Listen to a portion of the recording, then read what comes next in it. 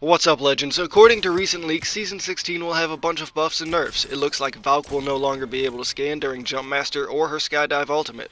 Wraith will be getting a buff with her portal length getting doubled. Horizon's Gravity Lift will be nerfed to make it harder to aim while using. Bloodhound will be nerfed back to Season 1, where the scan will take a snapshot instead of keeping them highlighted.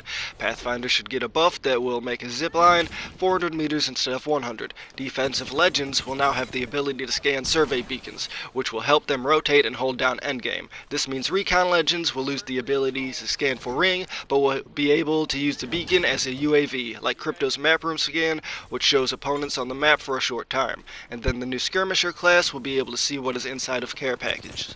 How do you feel about these changes? I hope you have a great day. Take it easy.